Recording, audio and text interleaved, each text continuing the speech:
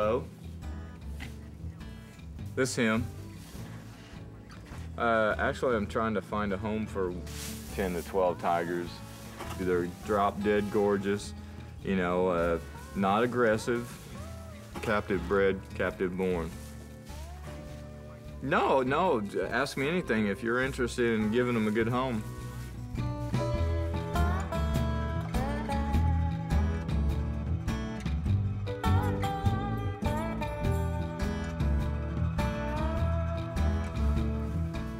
Well, I had a big-time permit with the USDA, and I had a falling out with them, and they suspended my permit, and I'm having to downscale on these animals right now.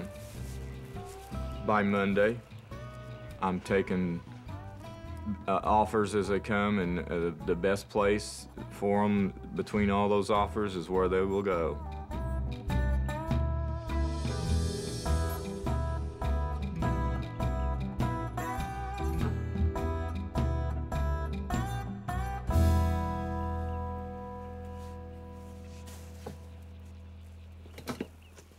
Haven't been far from here at all. I grew up here as a kid, grew up on a farm, raised animals on the farm. Been around animals all my life. Living as a tiger myself, alienating myself back here and just living with these guys, you know, you really get to know them, heart, soul, and breath, you know. And come here, buddy. I mean, you just got a relationship with them.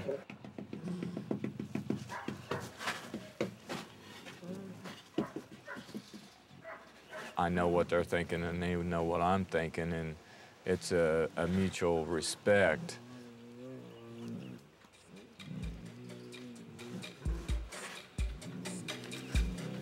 That's some big old paws. A Minnesota woman is dead tonight after she was attacked by one of her own tigers. Friends say 52-year-old Cindy Gamble lived for her 3 tigers. A veterinarian had to euthanize the tiger so investigators could get to Gamble. There has now been a fatal tiger attack at the San Francisco Zoo. An uncle's pet tiger attacks the 3-year-old. Doctors say quick action by relatives saves his arm and his life. An incident occurred on stage in which Roy sustained a serious injury from one of the tigers. There couldn't be anybody who was a better animal handler than Roy Horn. And yet, he did the wrong thing at one time, one night, and it almost cost him his life.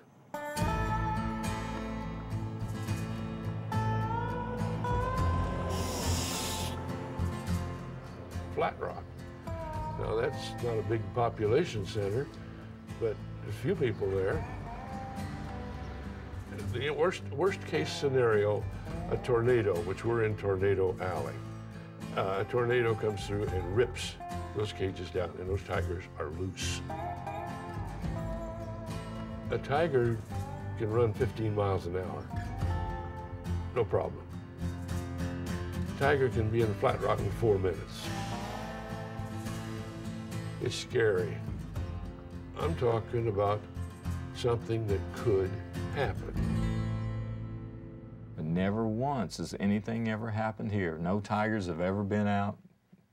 No one has ever been hurt. No one. Not a scratch.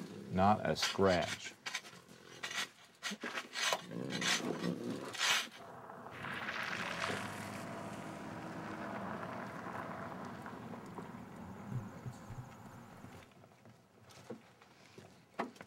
So you made it there and back, no problems. Yes. As usual.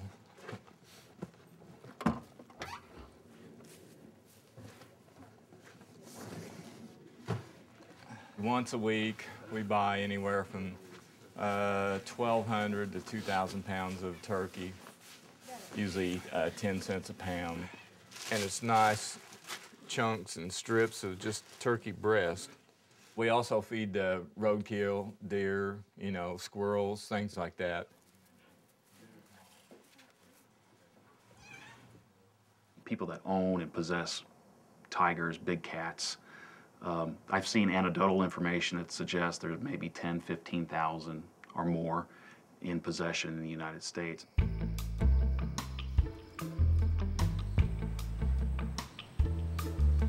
When we talk about people possessing big cats, we're talking about animal dealers, animal breeders, brokers, circuses, zoological parks, roadside zoos, down to the mom and pop that have a tiger in a chain link fence. It all started when Michelle Ashton was spotted over the weekend exchanging cat cages at a McAllen Mervyn's parking lot. An astute officer moves in and notices these are no ordinary kitties. They are endangered Bengal tiger cubs, possibly headed to Mexico. Smuggling wildlife is a lucrative business across a country that ranks second only to drug smuggling. There is no control over the breeding. They're being sold to just about anybody.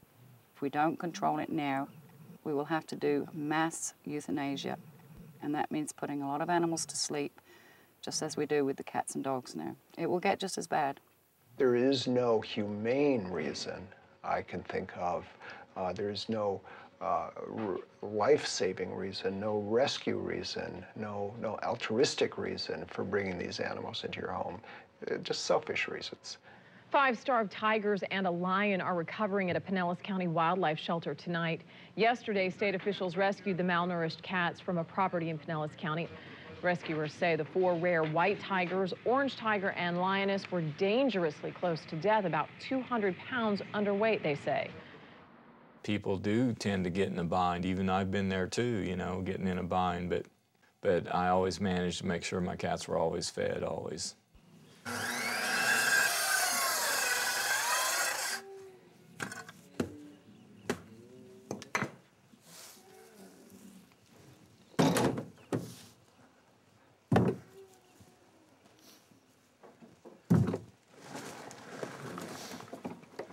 I've raised tigers for 20 years.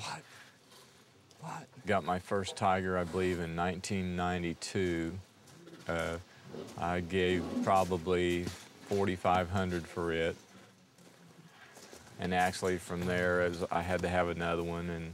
And before too long, it was probably 1994, I probably had my first litter of tigers. I would say in 20 years' time, I have probably sold under 100. Rachel, come here. What? You want yours too, don't you? Here, baby. Zenny cat. Zenny cat. Will she come out for that? No. No? She's spooked a little bit.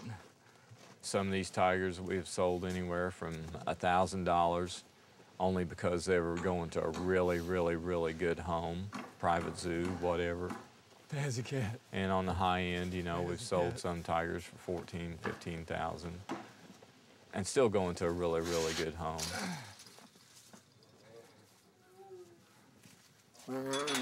Look out. Here, Vixie cat. There.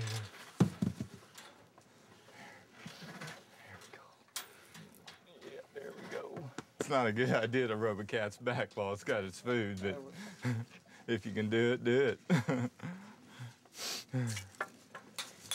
You get an operation going and you need to sell kittens to support the rest of the tigers, whatever you're doing. And the thing is, with all this jurisdiction and screwing the lid tight down on ownership, these sales of animals are stopping.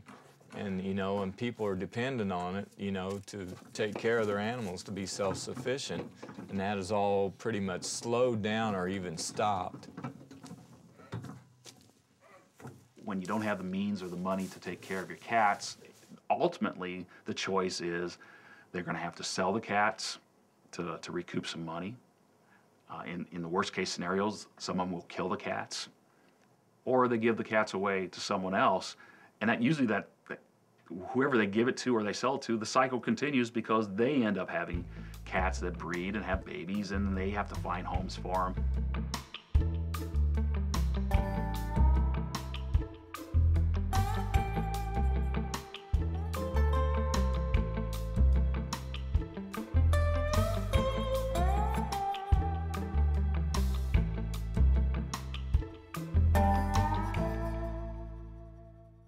mean, there is no room at the inn for tigers and for lions and leopards and those sort of cats because the places are all filled with them and nobody really wants them. You're at the Exotic Feline Rescue Center in Center Point, Indiana. We're home to almost 200 big cats. We have 99 tigers, about 40 African lions, a lot of leopards, cougars. This lion came from Minnesota. The family that bought him when he was cute and cuddly locked him in a kennel in a barn when he started getting big. They couldn't or wouldn't feed him, so their next door neighbors started feeding him. Then the owners told the neighbors that they had to get rid of him immediately or they were going to shoot him. So the neighbors borrowed a horse trailer and brought him down here. This is a leopard named Sinbad. He came from a collection of cats in South Texas where the previous owner had died. His permanent cage was about the size of our transport cage. So he was in something way too small for him. This tiger was bought as a cub at an auction and then abandoned in a bar in Ohio. The big male, that one, was found running loose in southern New Mexico, escaped from an unlicensed owner. This tiger killed his trainer in Las Vegas. These two cats, those two lions, all came from a place in Pennsylvania. Guy had lost his federal permits and had a number of cats. We were asked to go take one, and we got there, and we ended up taking 18 of them. They were a year and a half old. They had been locked in the man's basement. They weighed between 50 and 90 pounds. 4 of the tigers were blind. It was the most disgusting thing that I have ever seen. We probably turn away 50 cats for every one we take, so we don't like to breed here. I hate to turn the cats away that we have to turn away. And if they're born here, then that means cats out there that we're asked to take, we can't. None of these animals belong in cages. They don't belong to be born into this world under these circumstances. It's not what they were made for. The problem is the people that have them don't want to stop breeding them because they look on that as a livelihood. And I say they look on it as a livelihood because if they weren't doing this, they could go out and get jobs like everybody else.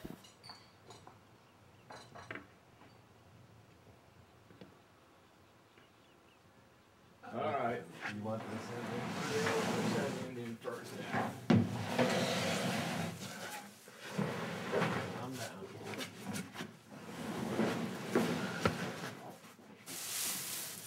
Marcy Cat, ready for your new house? This is Marcy Cat. Actually, this is the first cat that I ever bought. She is spoiled, ain't you? And I hand raised her from 10 days old. And she's 20 years old and doing wonderful.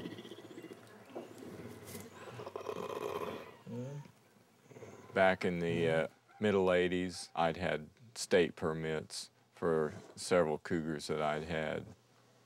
And I made a transition to a federal USDA because I was going to raise some tigers and sell some tigers. USDA was eager to come out and tell me regulations and help me with regulations. So I became USDA licensed very easily. And a lot of people did at that time. In Indiana, if a person has a USDA license to breed and sell or exhibit an exotic animal such as a large cat, they are exempt from needing a state permit. I think the state of Indiana's laws are pretty strict. I know we are stricter than the USDA in a lot of ways, and that's why a lot of people in Indiana get a federal license instead of a state license. Through the years, USDA seemed to fall by the wayside, and they were more eager to lie to you, speculate, and use their creative writing skills to, you know, assume things. USDA and DNR people are like this now because it takes that conglomeration to get some of these people like myself, you know, tigerless. We learned about Dennis Hill through the U.S. Department of Agriculture that they were having some problems at his facility and that they were in the process of suspending his license. And that's when we heard about the conditions at the facility and decided we needed to see what laws, if any, Mr. Hill was breaking. When we first went to Dennis Hill's facility, there were 21 tigers, 1 cougar, 4 black bears, 6 leopards, and 2 ringtail lemurs. This is cage number 2. They knew from the USDA that we've had problems every time we'd get some really, really good rains, you know, and they came in and immediately during the Katrina rains and took all the terrible pictures. And they used that to their benefit, you know, to try and make me look bad. This is pen number 22 with 1 tiger. Pen number 23, also with 1 tiger. I was overwhelmed with the number of animals that he had, and I was very disappointed with the fact that somebody could house beautiful creatures such as those in those conditions. I did see cages where a roof was not properly braced, where it could be lifted up. I saw padlocks that weren't secured and doors that weren't secured if a tiger really was motivated to get out. 4 months ago, I had 24 tigers, and it's you know, the manageability factor really comes into play, you know, because you fix something and it gets torn up before you get something else fixed in the next cage, and you know, it's a lot of work. I don't think Mr. Hill's a bad guy. You know, I think probably at some point in time, his facility was much better operated and in a much better state than it is today. But he's become overwhelmed taking care of these, and so it's just a bad situation all around, and one that, you know, unfortunately falls to the state of Indiana at that point in time to try to clean up.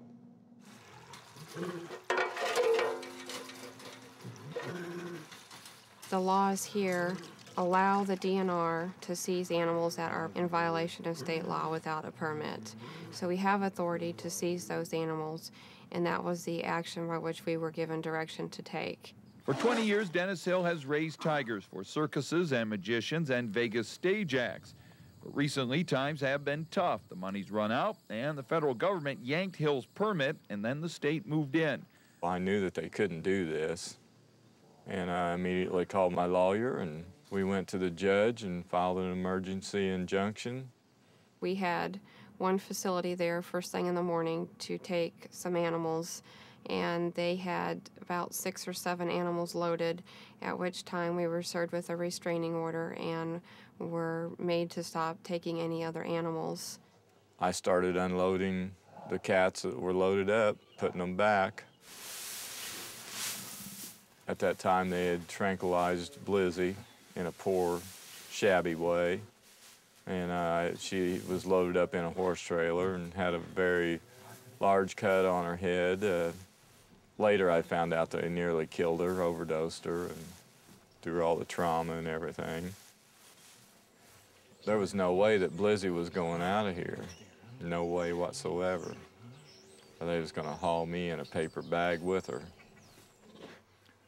They had to budge on Blizzy.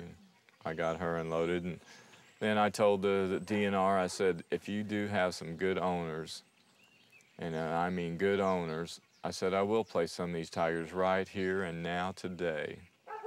I said, tell me their names, let me talk to them. So that day I let a total of 8 cats roll out of here. I was very aggravated. Once again, the government's taken something from me. And here they are trying to make a shambles out of me on TV, setting the stage. You know, it's not right.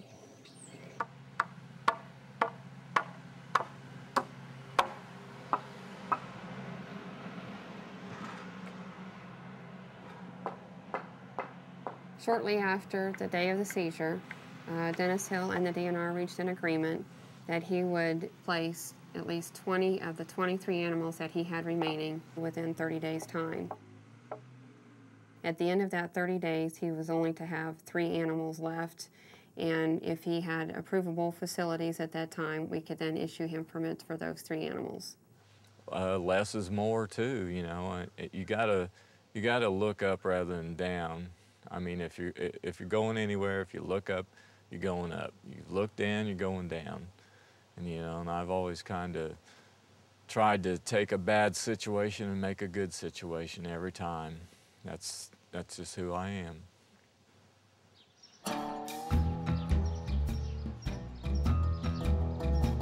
He was an animal lover when he was a kid. Every time we see an animal out, Mom, stop and get it, stop and get it. Come way up in the tree to get a coon one time. Got that thing down. Got some owls down one time. The skunk, I can't remember too much about that skunk, how we got it, but we had several skunks. And I helped him get them.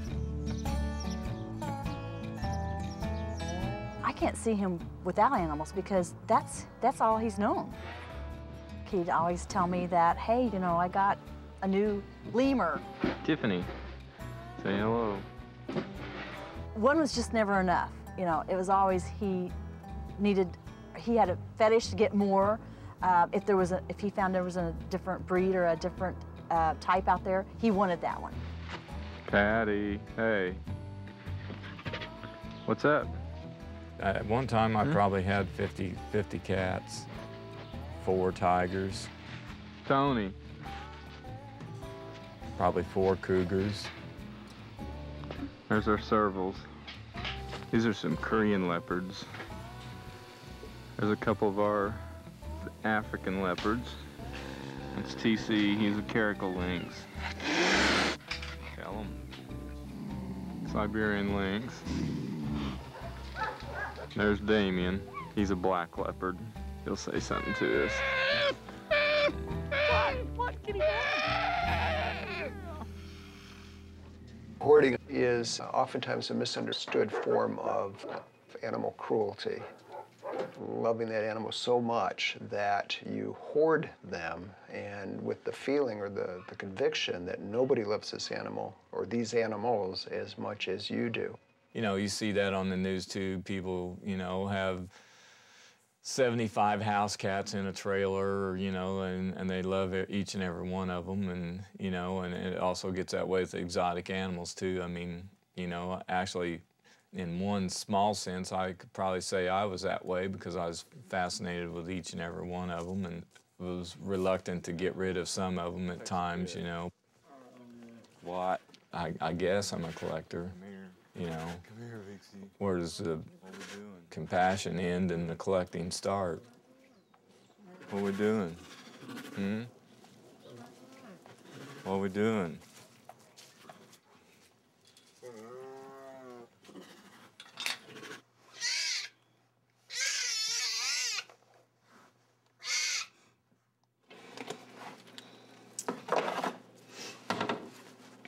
And this is kitten formula, KMR. It's for kittens, but we use it for the tigers as well.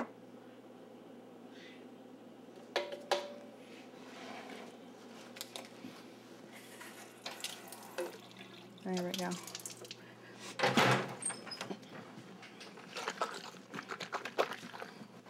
Come here, babies.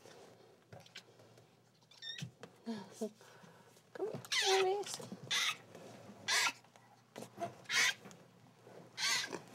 This is called scruffing. It doesn't hurt them at all. It's kind of what their moms do.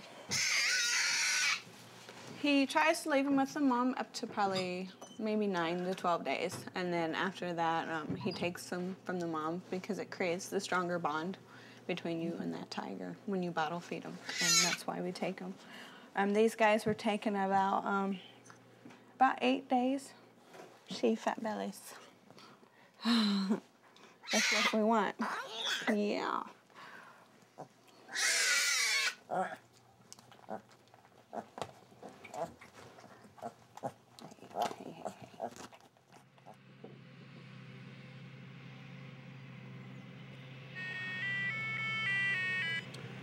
Hello? This is him. Actually, I'm trying to find a home for 1 or 2 black bears. I see. I see. Well, if you know of anyone, send them my direction. Oh, yeah. Yep, I know. I've called everywhere across the U.S. I'm hoping to send 10 tigers and 2 leopards to a person in Wisconsin. Every day I call them and harass them about getting down here very soon, because I'm really counting on all this. And if they don't, I will lose the ones I'm going to keep. Racial. It was a tough decision to pick and choose. 3.5 years. Orange, yes. Tassie, orange female, 10. Realistically, on Monday, I will have 3 cats here for the inspection. I will have 6 cages that will be inspected. If the 3 empty cages pass, I can bring 3 tigers back the next day. And after 6 months, we can have as many tigers as we have compliant cages and compliant facility. What's that number come to? 12? Okay, I believe that's it. I think that anybody in this country that wants a tiger should be able to have a tiger, if they can provide that tiger with adequate food, adequate housing, adequate staff, then I think it's fine. Now, of the people in this country that have tigers, I don't see that happening hardly at all. Somebody had made a complaint about a tiger being in an apartment. I arrived on scene and I went upstairs. The door was a little open, there were no lights on, there was nobody in the apartment, knocking, making noise, and you don't know what's behind the door. If there's a tiger there somewhere, is he 10 feet behind the door? Is he around the corner? Nobody knows at this point. So the police department went into another apartment that was on a floor below, and they were able to place a camera with a telescopic lens through that apartment so they could go up and see what was going on in there. We were all quite shocked at what we saw on the scope. It was not going to be just a simple matter of walking in and throwing a chain leash on them and just walking them out. So best situation was to have the animal tranquilized. So the officer rappelled from the top of the building and he shot through the window.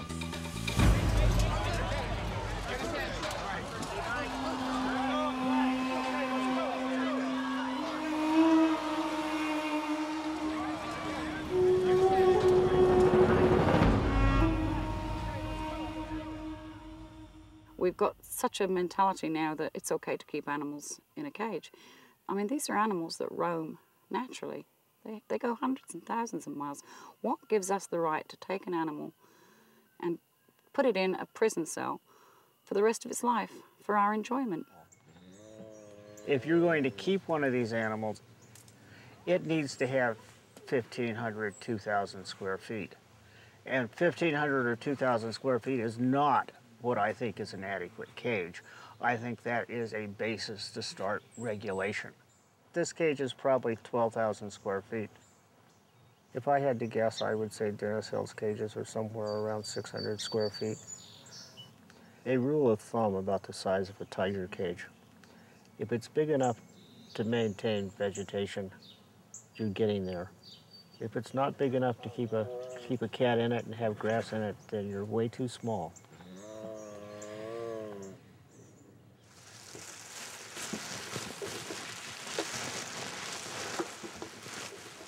They have all been spayed and neutered, and they all get along really well together.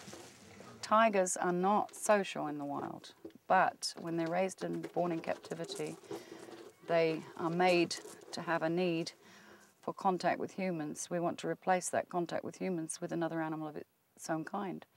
And the best way to do it is with its own species.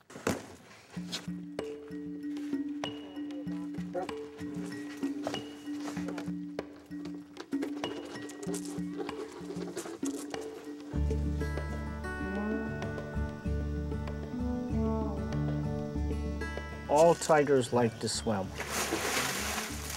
So we provide water for all of our tigers to get into.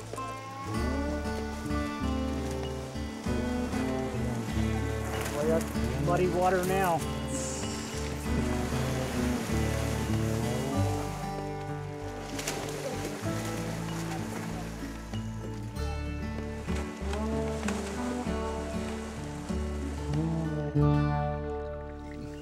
You know, I'd build every one of them a pool if I had the money. She's peeing in her water. That's what sometimes they like to do that. Rain, kitty, rain, quit that. Some tigers are what I call problem tigers, and they just tear up things and do all sorts of things. And some are just totally easy keepers. No maintenance to them hardly at all.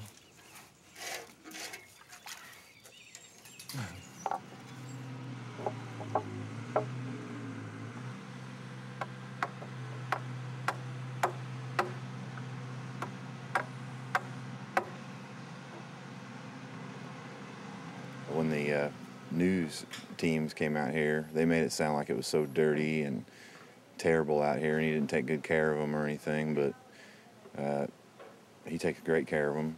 He's always out here doing stuff for them, and he loves them so much. Tazzy, you're all right. Just treats them like they're his kids, you know. He'd rather starve than see them, you know, starve.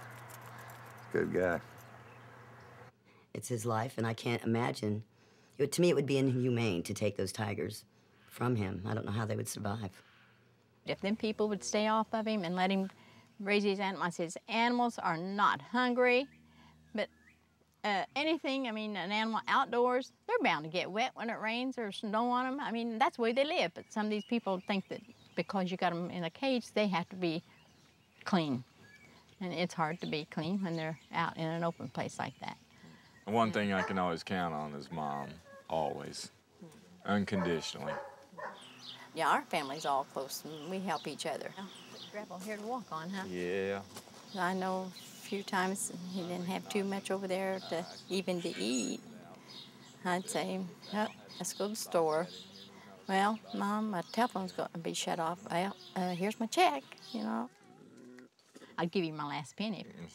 Yeah. She always does. She's given me many last pennies.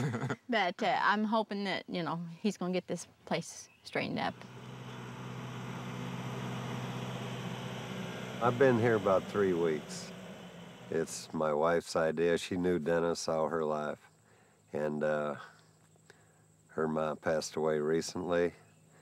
And she wanted to do something in the name of her ma. And you know, that was good cause, and she picked this one, and I started on it, and I ain't stopped yet. My wife and her sisters and her brothers, they all grew up with Dennis. And we needed a carpenter. I'm going to stay with him till he gets it done, because I think he's got a deadline, you know, to get this stuff done, and I told him I'd stay with him, and I'm his neighbor. And I'm sure if I asked him to do something for me, he would do the same thing. I build and design houses. I can do many, many things, and one way or another, I will make it right with them. I still work occasionally doing some construction. We both bring in money, but I probably bring in a little bit more, which is fine. I don't mind. I always have a plan and a vision about our financial situation, so we will never starve, at least. Tired of being broke for too long, you know. I had the golden touch back in the day. I mean, I could sell ice cubes to Eskimos. I mean, major money. Back in '92, I was doing earth moving work.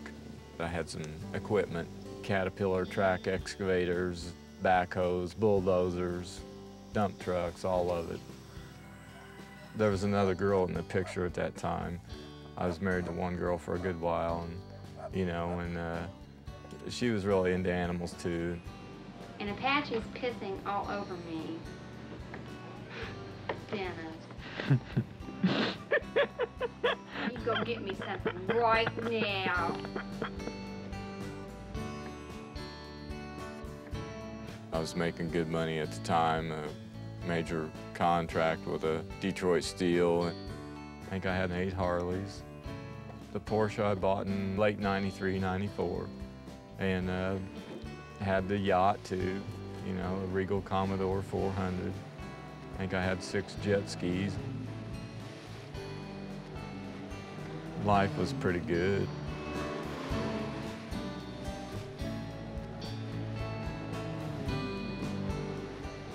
I was headed to the outer limits. Not mentally, but, you know, financially. And then just the carpet just got pulled out from under me, and I went through things I never went through in my life before, you know. Through, you know, the big contract leaving, going to Mexico, and got a divorce. The divorce stems from the money problems. You know, I went through a lot of pain and suffering. Actually wasn't hurting no one but myself.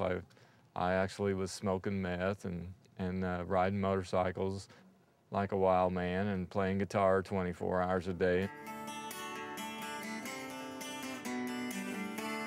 But meth, I mean, I was hoping it would kill me, you know, but it didn't. And I ended up getting picked up by the feds. I was riding with a notorious motorcycle gang. You know, they're always after motorcyclists, special motorcycle gangs. And about 100 feds came. ATF, the FBI, the DEA. I don't know where the CIA was, but all the agencies were here. They didn't find very much. And long story short, I did like 6 months house arrest and a couple of years probation.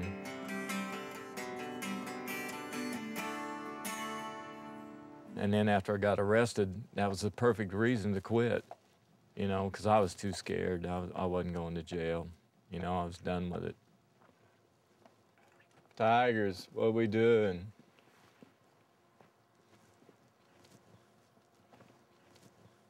Boo-boo, boo-boo boy. Found a boo-boo, a really nice home in North Indiana. Here comes our guy now. They are Amish people. They have a place called Maple Lane Wildlife, and they have like 250 species of animals there. Hello? Laverne Yoder? Dennis Hill. Okay, glad to meet you. Glad to meet you, Laverne. Bears are just really, really, really hard to try and find a home for. Can you grab a hold of it, Andrew? People are just, they fear them, you know. I can read people pretty good over the phone or in person, and he sounded like a pretty good candidate. And you know, and even given standing here right now, if I didn't think he wasn't, well, I'd have to send him on down the road bearless.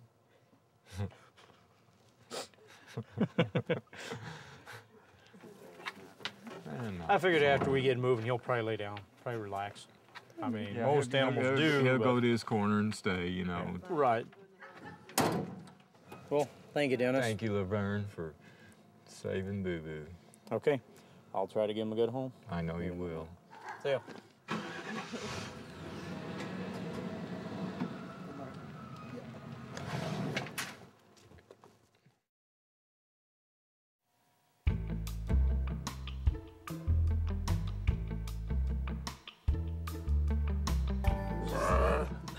I hate to say this, and Costa accuses me of it, but I guess I am prejudiced to the white tigers because they were so sought after. I mean, all tigers, They're all beautifully majestic, Lord of the jungle, but the thing is, I mean, the white tigers with the beautiful blue eyes, and it's just, I haven't gotten past it yet. I manufactured gene pools and bloodlines to produce these white cats. I made it so an orange cat would have more white babies than orange babies. Thor Dog and Vixie, both being orange cats, was the first 2 kittens that I hand-raised that started producing the white cats. And Isis, her mother was that cat right there, that tiger right there, the solid white. The white babies, they're the big sellers to the famous people with the money, and you know, the plan was to sell a few white cats and support all the tigers. You know, that solid white tiger up there, you know, you're talking $75,000 to $150,000 for one of those tigers. And that would go a long ways. It's deeper than me and tigers, Tom. It's about freedom. Yeah. It's about freedom. Yeah, I understand that. I love them little guys. I was down here when one of his first tigers was born. And get out of here, Terrell. Hurry up. He was a lot littler than that, and I picked him up, and he just grunted and carried on. And it's the one that oh, what's the manner? Yes, daggone. Yes. You're all right. You're all right. No, you're not gonna run away. And when Marcy was a baby. Right, and I still have her. Yeah, that's what I hear.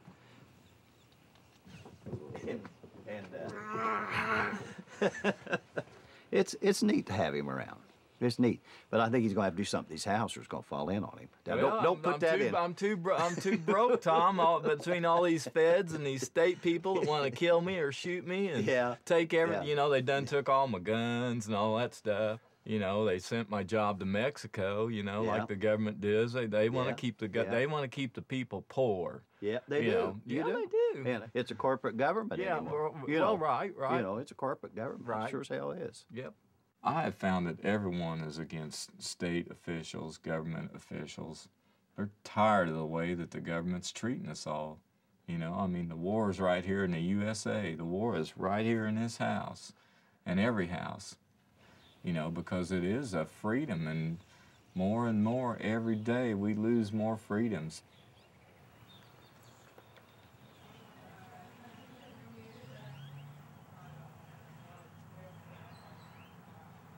We have approximately 600 animals, ranging from domestic animals all the way up to primates, to big cats, to bears, and other animals. Our operating budget right now is just above $600,000 a year.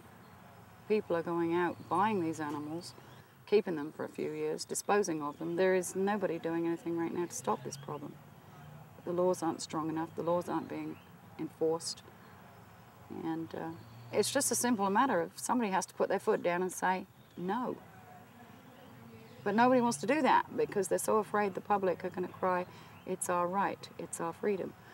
That's fine, but there are certain things that you shouldn't be allowed to do. That's how I feel. I mean, if I had my say in it, I'd just say to everybody, no. This is sort of a representation of some of the cats that were killed during Operation Snowplow. Operation Snowplow was a 18-month covert investigation that I ran out of the Springfield, Illinois office that dealt with the buying, selling, and killing of big cats. They were picking up unwanted pets, and they would take them up to Chicago, and they would shoot them they had an old factory. We identified the killers, the taxidermists, the tanneries, the meat market. There was a place outside of Chicago called Zimmer's, and they sold all sorts of things, lion, tiger, leopard. I was able to determine the sources for the live cats, you know, the roadside zoos, the circuses, the mom and pop breeders, and the end users, the trophy collectors, the CEOs and businessmen who had a strong desire to put a mounted tiger in their trophy room. One of the things we uncovered during Snowplow was that dead cats are worth more than live cats. You don't have to feed them. You don't have to take care of them. You don't have to worry about cages or escaping, vet bills. So you kill it, and you have a market for the skin, the skull, the meat, you know, the gallbladders, the bone. All of a sudden, after you start parting that cat out, it's worth a lot more than a $1,000 investment. I would never do the tiger farming. You know, tiger bone, tiger pelts, tiger tails, teeth. That is, you know, that is sick. I mean, even times that I could have used the money, you know, for number one, I wouldn't know where to sell a cat to, and I wouldn't do it. You know, spiritual thing, way too deep. But the thing is, if you had someone that was only in it for the business, I could see someone being so greedy and doing it. Tiger farming, easily I could see it. Rain kitty. Come here. Get it.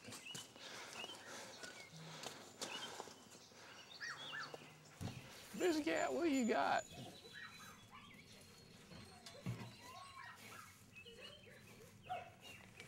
As far as my neighbors, I had to notify each one that lived within 1/4 of a mile. I sent out certified letters telling them I will be keeping 3 tigers under a state permit. I'm an animal lover, really, and I'm not going to say Dennis doesn't have a right to take care of the animals. He's raised some of those animals, and I know he loves them. But the only thing I would have any concern with is if he takes care of them properly and he follows the rules to the DNR. His record of ever complying with anything he promises to do is practically nil. The neighbors, basically the one, Tom Winterroads, the old stick in the mud, he opposes anything and everything, and he's hated me for 20 years anyway. And those neighbors have a right to send around a petition, but they need to get at least 25 names on it, and a public hearing would be held on it as far as opinions. And he actually managed to struggle and muster up 25 names. That was very difficult to do. It took us almost 30 minutes to get enough signatures to stop, to say that we need a public hearing. This has nothing to do with whether he gets the permit or whether he doesn't get the permit. It's just we're going to have a chance to sit down and talk to the DNR. He rents a lot of property around, and I have the petition, and it's people that rent off of him. I had people refuse to sign the petition because they were afraid of Dennis Hill. Diane, the neighbor over here, she wouldn't sign a petition, and he evicted her. Dennis, he's been a good neighbor to me, and I don't fear the tigers. And I was to sign a petition saying that I feared those tigers and that I, you know, was scared on a daily basis of this, and it's not true, and I didn't believe anything on there, and I wasn't about to sign it. I just had no idea it was such an impact on my landlord. That's Dennis. This is my farm. I have twice rented that house with people who made a deposit or signed a lease agreement, and before they moved in, they found out that that was next door to that methamphetamine dealer. At that time, one of them used that, and that it was next door to the Lions and Tigers, and they both backed out of the contract. I never knew that he couldn't keep renters because of that. That's what he said in this petition, this letter. It's quite on the contrary, you know, he's evicted me because I'm not afraid of him.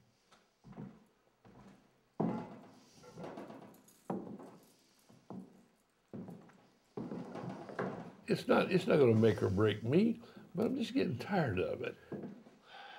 And I'm getting tired of seeing his name in the paper as the big hero.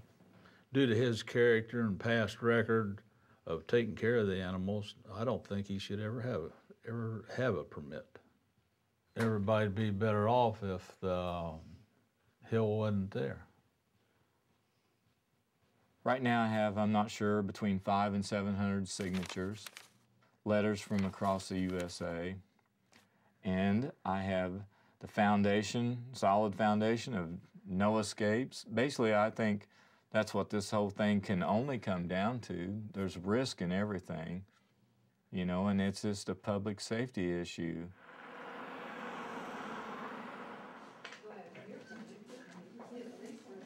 We hope to gain insight from comments that the public are going to give us on issues pertaining to Dennis Hill's permit applications that we may not be aware of. Sign in, please.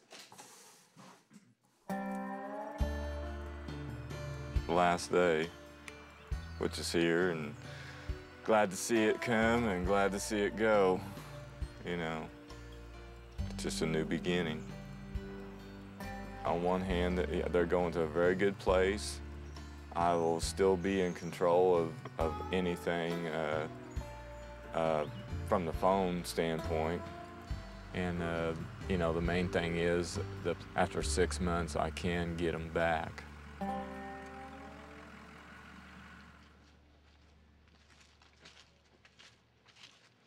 Hello. Hello. How we doing? All right. I'm Dennis. Glad to meet you. Art. Art. Hi, Dennis. Annie. Hi, Jenny. Dennis. Hi. Glad to meet you. Hi. So is that the tiger there? That's the one? Yeah. I don't think that's one with no stripes. There have been a few of those come through here. I don't think that one will fit in the truck. Well, we'll leave it then. What the heck? So, how we doing? Good. Tired. We've been up since yesterday morning. I can relate. I've been up since October 1st. So, you know.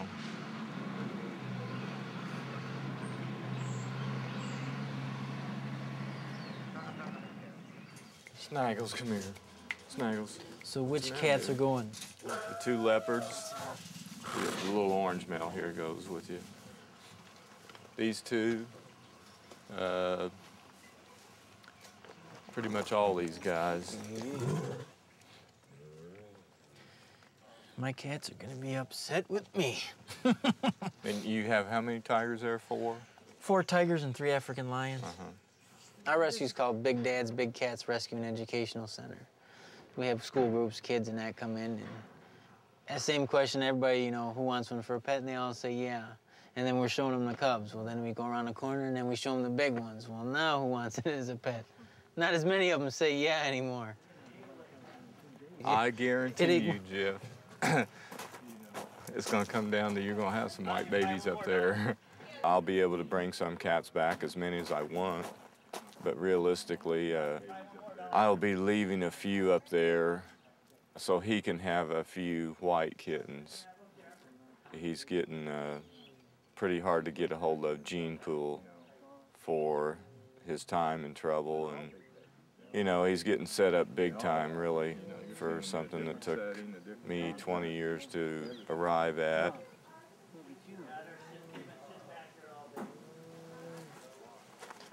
I try not to breed. I don't. If I breed, it'll be for our use, for educational.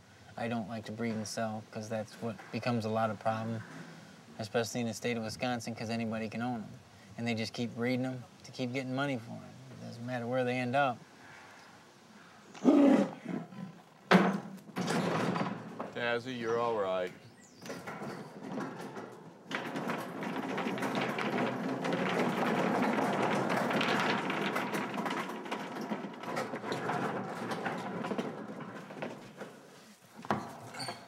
I'm trapped.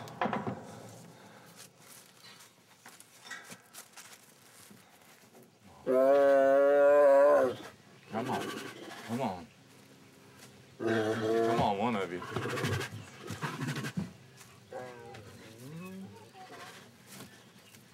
Dixie, you wanna go first?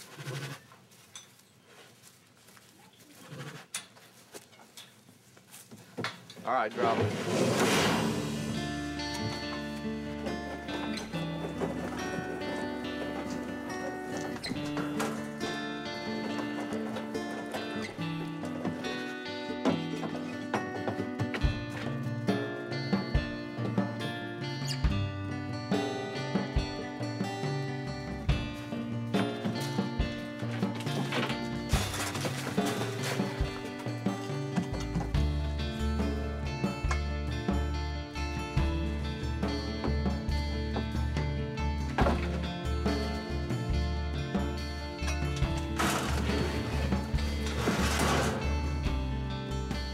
Door.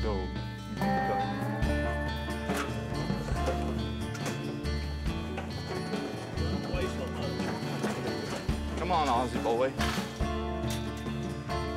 All right, drop it.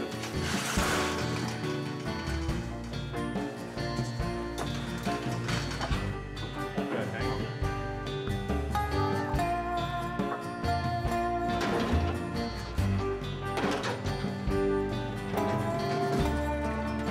Guide wheels up front, pull them forward.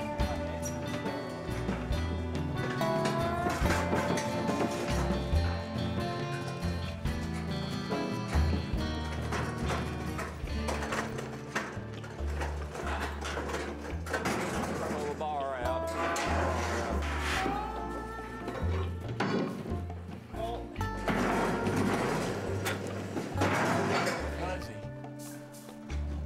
Tazzy cat. Tazzy cat.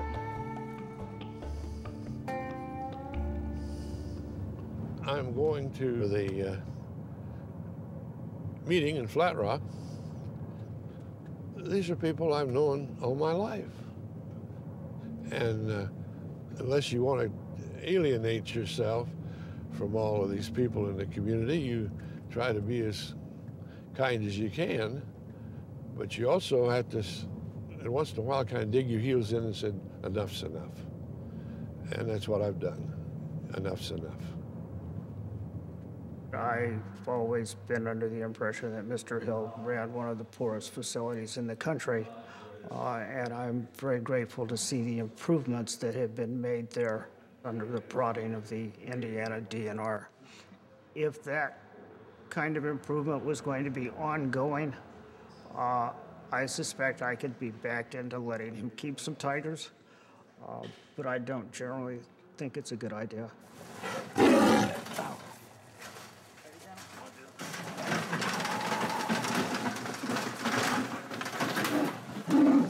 Okay, we want to come down to here.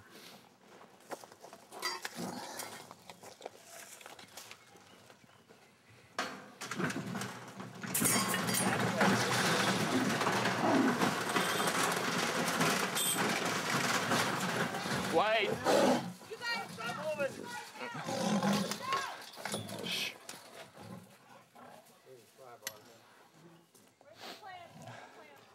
Everybody just be quiet and don't do anything here. Tazzy, you're all right.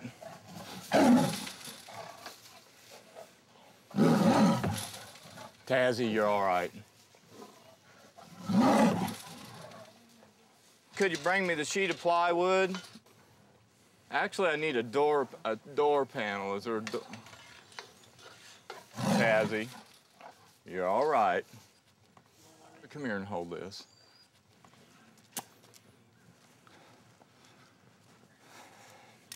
I was on the Bobcat earlier that day trying to get things organized and things out of the way, and I ran into Tazzy's cage, the side of a cage, and damaged the clamp. Tazzy.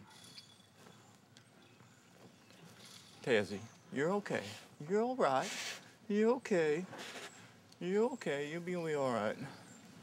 Come here, baby. Tazzy, she was one that was still spooked from the visit from the DNR. You okay, Tazzy cat? You're okay. You know, the thing is, you don't want to be irrational. You can't rush around. You got to move quietly and easily and work them. Calm down, baby. Calm down.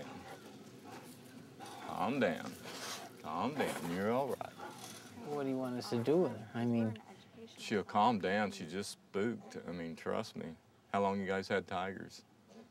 I've been working for 7 years. 7. I've had them for 22. Well, Trust I know me. they get spooked, but... It's like this. If you don't take her, she stays here. I lose them all. This is not a forum whereby you come up and speak to the crowd. Your comments are being given to the DNR, so the DNR can make the decision. So if you could please just come up here and address both myself and Lieutenant Colonel Mike Kreider with your comments so that we can record them accurately. Being in a community, in a small community, and having the wild animals around, it could be a danger to all of us. It really doesn't matter if it's me asking for this permit or anybody else. There should be some guidelines. Now, if one of these animals gets loose does the guy asking for this permit have means of stopping this animal? Does he have a tranquilizer gun? A gun? Can he legally have that? Mr. Hill is a convicted felon.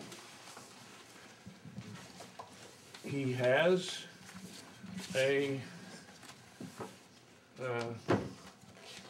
see if I got it here, a criminal record about like this. While he's down, let's give him. He cannot legally own a firearm or any weapon that fires a projectile. Therefore, how is he going to recapture or comply with that section of the DNR rules? Just like you're having problems with the DNR, I've had problems with the county. A little worried about taking Tazzy. She looks like she's pretty upset.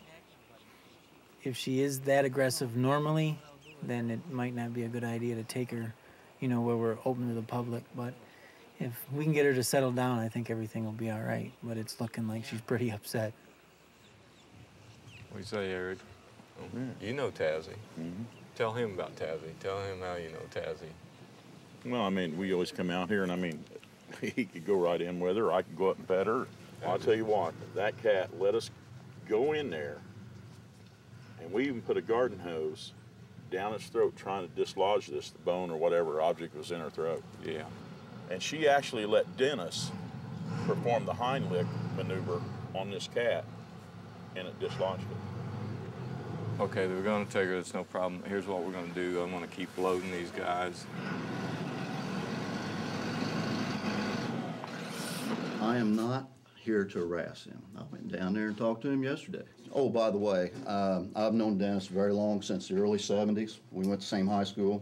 Well, it's nothing personal. Never has been between he and I. I represent about 600 acres just right around his area. Now, this spring, and he knows this spring when I was planting, first thing I did, I came up to a horse skull. It wasn't 50 feet from his property. And I know years ago he had horses. So, you know, I picked it up and I figured that, you know, he buried it somehow. So I picked it up and threw it out. Well, a couple rounds later, I saw a tiger head. This is a tiger head because it had the fur on it. The eyes was intact. Everything was great. I mean, I was going to go out and pick it up and throw it out of the way. It stunk. So I went and got him and asked him to remove it. A couple rounds later, I saw the tail. So I just planted over the tail. Yeah, that's pretty odd, you know. I mean, after you get done thinking about how odd, the oddity of it, and how strange it is, and then you wonder, okay, how'd they die? I don't know. I don't know how they die. I think you guys ought to know how they die. I mean, if he loses one, you should know that, you know. He had 60 animals back there at one time, 60. And I think he had one permit when he had with the federals, I think. I don't know that for sure, because for 20 years, I didn't even get the first call from Dennis, USDA, you guys, or anybody that there was an exotic cat back there. 20 years. I guess I do have a problem with his catch methods. If there is one that gets loose, which I wouldn't know. He hasn't even contacted me, telling me he's got one in a cage. So why would he contact me and tell me he's got one out of a cage? So, policing, okay? And I think you understand how I feel about it. If you give him the permits, you know, just take care of it. All right? Go on, Snaggles. Okay.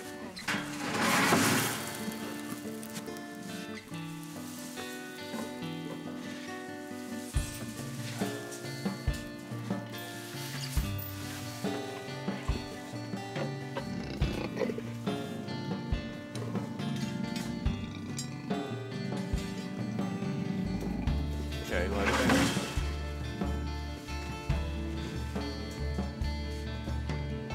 All right, let's throw these guys in here.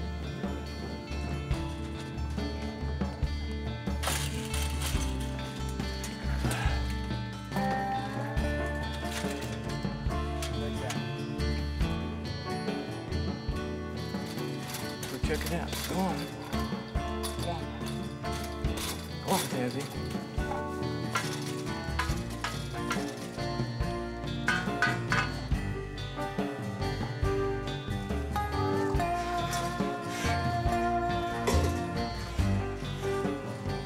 get Ray with the door now,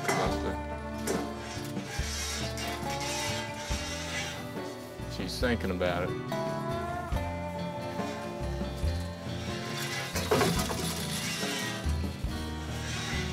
She's thinking about it, so you be ready.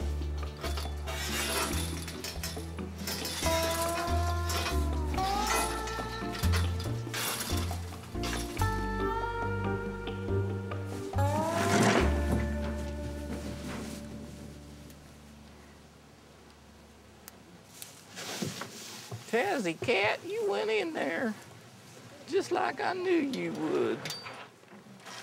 Ready? Tazzy, you're okay. You're all right, Tazzy cat. You're all right, Tazzy cat. I think it's going real good, really. Better than what I expected.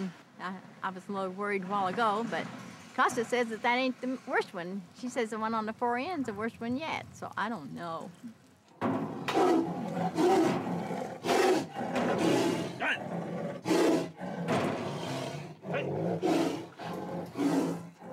A lot of things that was just mentioned to me is irrelevant to the main issue. I can care less whether he's been convicted. He served his crime and paid it. Why convict him again over permits?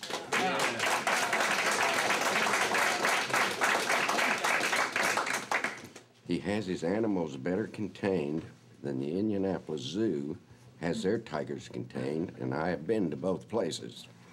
In fact, the zoo has even had some incidents, and Dennis has had none. I have 4 kids, and I'd feel perfectly safe living next door. There's a lot of things that you might not think are safe to live next to, or whatever, interstates, jail, stuff like that. He may have had too many. I think he knows that. But only because of his love for the animal. To deny him his permits, I think, would be a great, great injustice. Yep.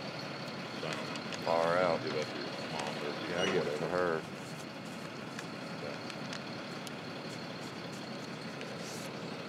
Anyway, that's taken care of. Thanks, Eric. See ya. Hold on to that. That's where my taxes were paid.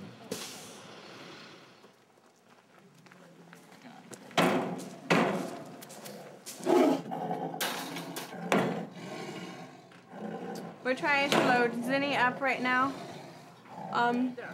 She's okay. She just doesn't want to come out of her box, and you know, kind of a wait and see and be impatient type of game. So hopefully she'll come on out of there and we'll get her loaded up. Been spraying water on her, poking her, doing everything. We put meat in there. She just doesn't want to come out. So nobody can go up there except him, so we just gotta wait.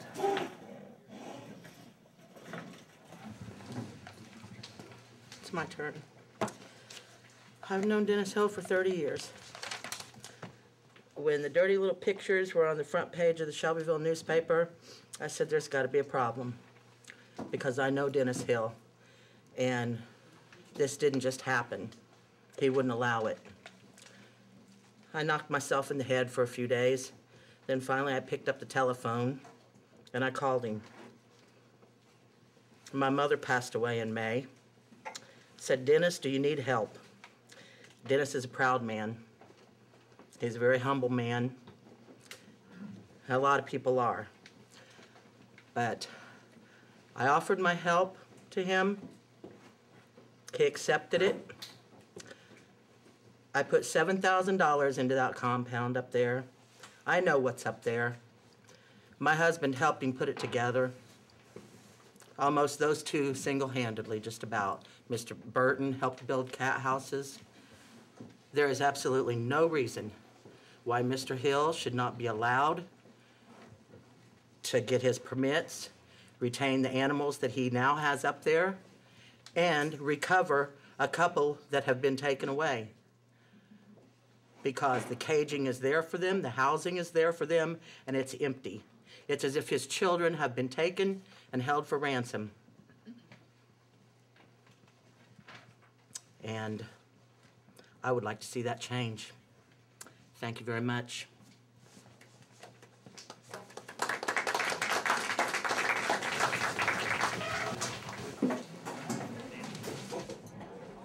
I think it went very well. I think we got a lot of comments tonight on both sides of the issue, and I think 2 weeks from today we should have a decision.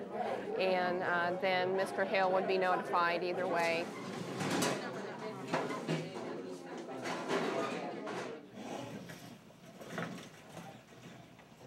Zinni, I don't think we're going to be able to take. She's either really worked up or she's really aggressive, so I don't think we're going to be able to take her. I guess Dennis is trying to find somewhere else for her to go.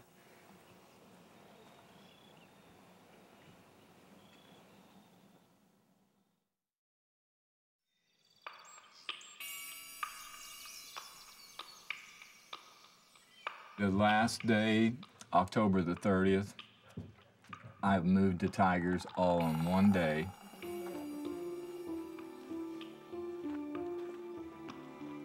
The one cat that I had a problem with, it was Zinni, and it took me about probably 2.5 hours to get her out of her box, and she was full-blown tiger mad.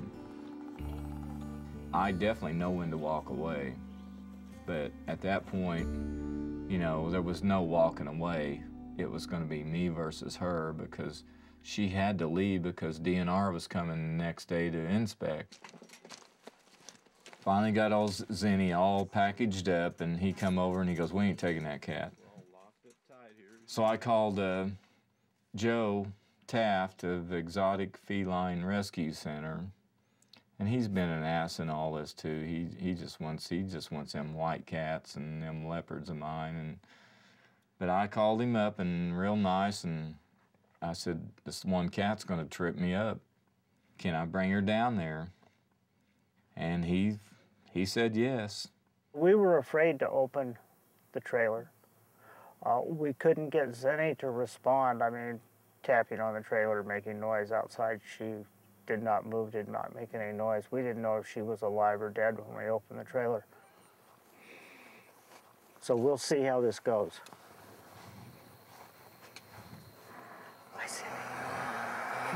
Zinni, it's okay, sweetie. Come on.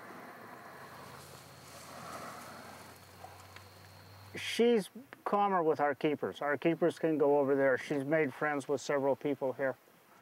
Joe knows how to work cats too, but this little long-haired hippie can work them better than he can, and he doesn't like that. Okay, come on, come on, come on. You're okay. I passed the state's inspection with flying colors. Lizzie cat, come here. But I still had to move one cat out of here. Well, I had 4 cats, Rain, Taro, Blizzy, and Marcy cat. And I had to get down to 3, and what no one knew that week, Marcy was on her last leg. You know, I mean, she was 20 years old, and she was as inevitable I was going to lose her. And January the 29th, we lost her.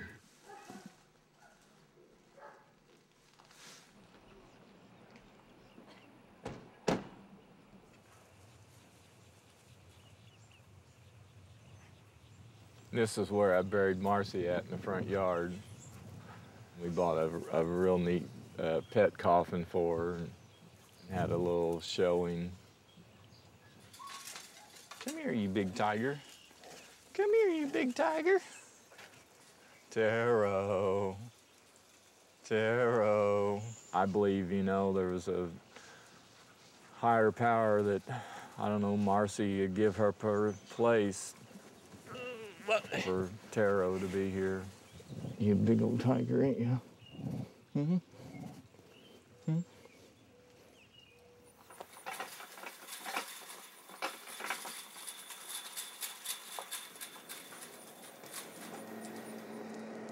We pick up down livestock. These horses have not been dead very long. These heads are a choice piece. Everybody likes a head for dinner. Let's put that off for a while. What do you say, Joe? Hi, Dennis. How are you? Pretty good. You? Good. Good. Sophie. In the course of the last few years, many of the tigers that are currently in our possession have come directly from Dennis. You know, in here is another one of your tigers. The one that came from Michigan? Now this is the one that came from Rudisill. Yeah. We got a call from a veterinarian in the Chicago area who wanted us to take 2 tigers that were left in the care of an elderly blind man whose son was in prison for 50 years. This is a guy that on a plea bargain deal where they dropped half of the charges, pled guilty to 122 counts of child molestation. I'd sold him 2 tigers and a leopard. He had 2 tigers when we went there, and there was no leopard there. Huh. Well, see, I lost track of him. I mean, the guy had money, and he was seemed to be a very responsible person. And he worked for the Coast Guard. He was Coast Guard Port Authority, you know. Actually, he was the harbor master. Harbor master.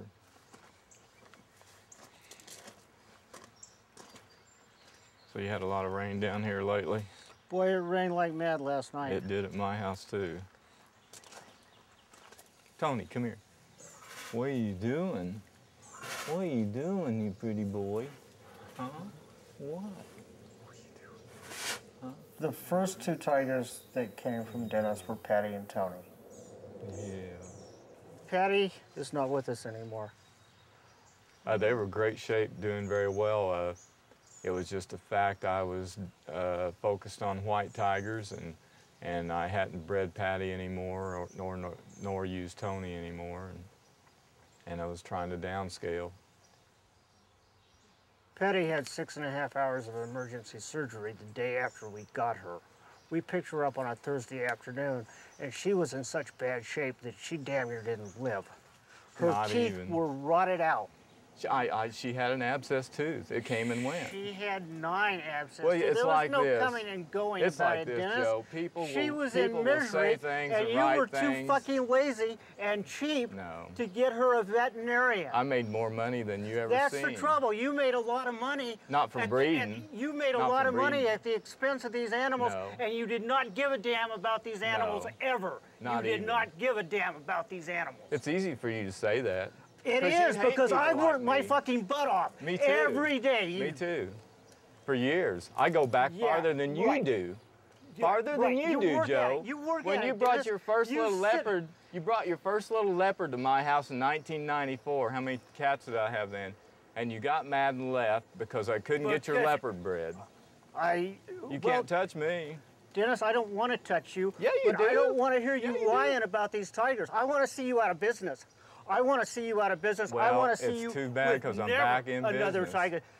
I'm back in You are business. not back in business. They're going to come hang your ass, and I'm going to help them. Joe, they're all after me anyway. Don't you know that? Didn't They you see are. all? They are. Why? Why? It's not Because because you those do a cats. It's terrible because job. No. You can stand there and say no, no, no all you want, but you're living in a fantasy world, son. You are.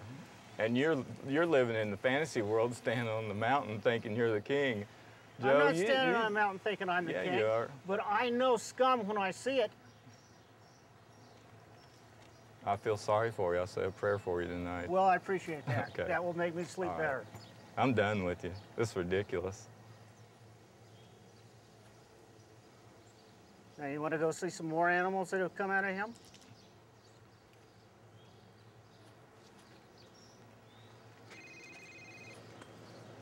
Nello? Just a minute. Jane, can you get to the telephone?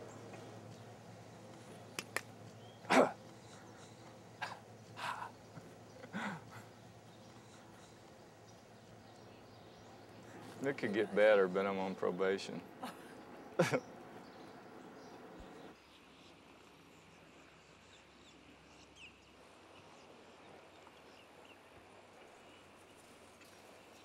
With a state permit, I can't do any breeding. What are you doing? But I'm not done. I know how to beat all this totally. Dennis has always bred cats, And he's always trying to get that white one with no stripes, and he hasn't got that white one with no stripes yet, and he's kind of obsessed with it, so I can see him breeding again to try to reach that goal. My name won't be on it, you know. Costa doesn't have my last name, and she'll get her USDA and live here, and the cats will be hers, and I'll be back to square 5 maybe, you know. It'll all start clicking again. That's the plan.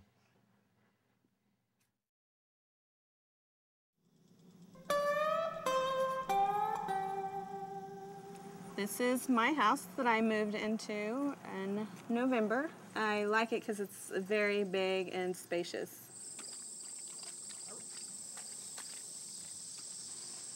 Me and Dennis definitely have a bond with the animals.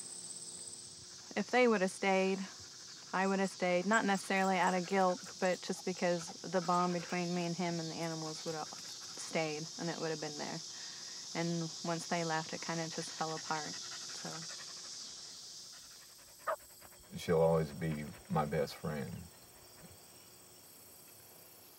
I need somebody in my life, though, but it'll only be the right person. You know, I say I need somebody in my life. I've got somebody in my life. They're, you know, in the kitchen right now tearing the floor up. You know, or out there wondering what I'm doing on this side of the house when they're over there on that side of the house.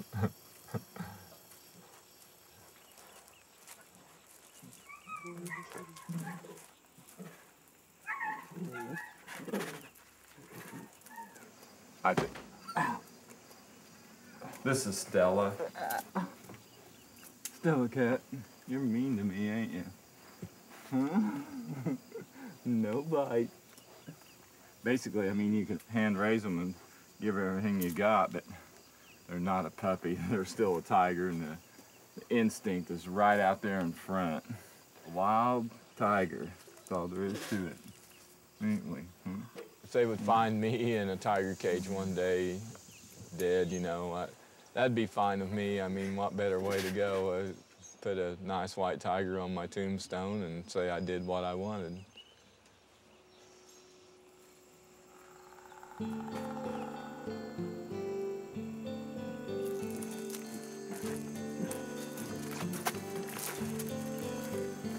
Mahatma Gandhi said that the best way to evaluate the moral progress of any community is the way they treat their animals. I've lived, died, begged, borrowed, and stole for them. I'm just a caring, loving person, and that's all my cats know, because that's all they've got from me.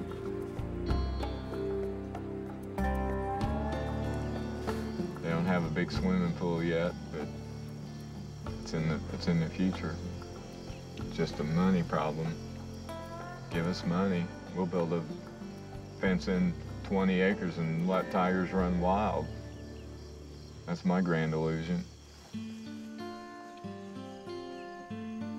Dennis Hill and everybody else who breeds lots of these big cats for sale where they shouldn't be sold is at the root of the problem.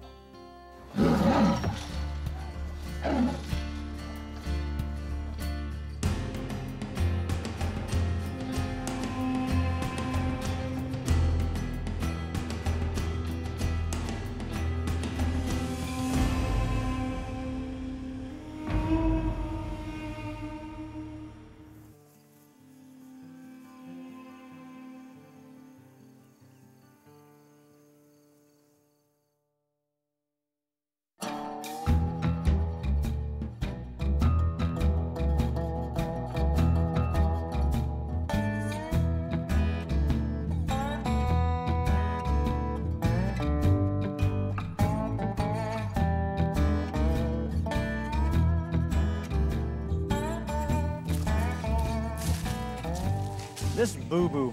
He's an 18-year-old black bear. We got him from Dennis Hill from Flat Rock, Indiana. Actually, we're hoping to be able to give him a bigger cage. We just got to wait till the funds come in to do that.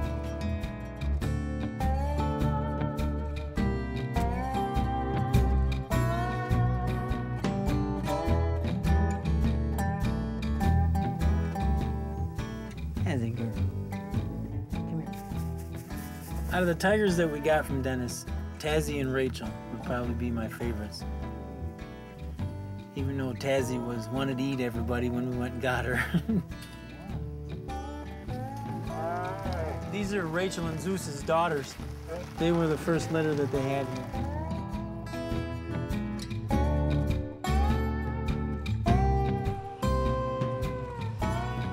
In the next probably 2 weeks, I'm gonna apply for 4 more permits for 4 more cats.